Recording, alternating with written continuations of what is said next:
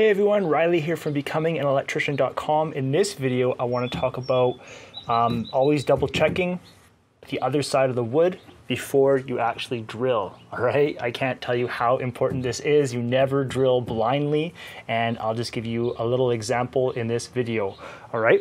A couple things you have to think about when you see wires is, like the top plate. As soon as you see a top plate, that's a red flag. Be careful. Wires can be anywhere on the other side here, so always be careful, all right? In this case, there is no wires in this area, okay? I just built this custom wall here as I was doing my rough-in series for you there. I'll leave that link in the description if you want to check that out. We're going to go to the shed where there's more wires where I can share examples for you.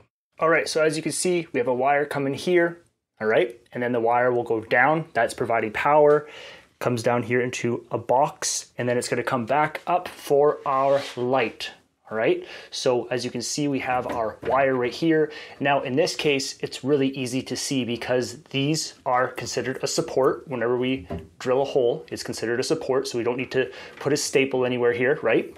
In this case, because there's no support, we have to actually have a staple, okay? So again, this is considered a support, and it's nice and easy to see the wire, but when the wire is running with the board, okay, when it's running with the board, people are stapling and you're not able to see on the other side of the stud. And what happens is people get lazy, they start drilling and they just go for it.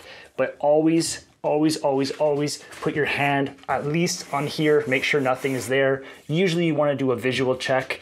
And the wisest thing to do before you actually start drilling your holes is actually to go into the room or wherever you're going to be drilling and actually go on both sides, and you would look on both sides, all right? And you kind of just get an idea, and then okay, now you can drill your holes and you're good to go. Because when you work in a condo or in a home, there's not just wires, there can be plumbing pipes, sprinkler pipes.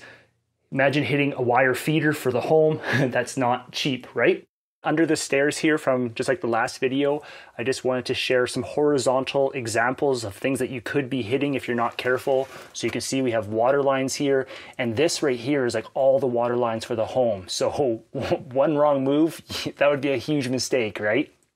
Same here, we have the wire going horizontal. So again, you just always want to go into the area, check the other side of the joist, and just really make sure there's nothing there, okay? So that is it for this video. If you guys want to stay updated with the website, becominganelectrician.com, you guys can visit me over at becominganelectrician.com/subscribe to get my free book. You will get my free electrical book for apprentices, and you'll stay updated on the website with new tutorials and videos like this. I'll talk to you in the next one.